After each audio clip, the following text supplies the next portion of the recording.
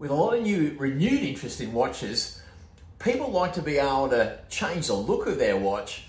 And at Adina, we've never really got into the quick release lugs at the back of a leather band. We don't really go from, because they can catch on your skin a little bit and they can be a little softer in the wear of a watch. We've always preferred a spring lug that is a shouldered spring lug that goes the entire length.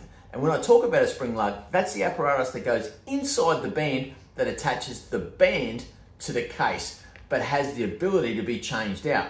So today I'm going to go and show you how we take our leather band on and off again one of our dress models. The first thing you're going to have to do is turn it over so you can get a nice clear view of the back of the case and where the lug is. Now, because I'm getting old, I'm going to look really professionally and whack my eyeglass in so I can see what I'm doing. And I've got myself a green screwdriver which has got a nice broad blade. Some people have a fork tool that they can get in over the top of a spring lug, but I've spent many hours on the banding bench over the last 53 years, and today I feel pretty confident that I can get in behind the shoulder of the spring lug, which is just here like that, and then just release the spring lug, and you'll see with that spring lug, and it's got a little bouncing end, hence why it's called a spring lug.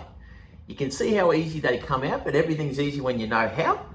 And the other way to put it back in, put your finger on the top of the spring lug like that, then place in one side of the hole, then holding it away. You'll notice that I want to keep the spring lug off the back of the case lug because you don't want to scratch it as you go in. And then it's just a matter of getting it in underneath that case lug like that. And there. It's all about how you hold your tongue. And with that, you now know how to change a leather band on an Adina watch.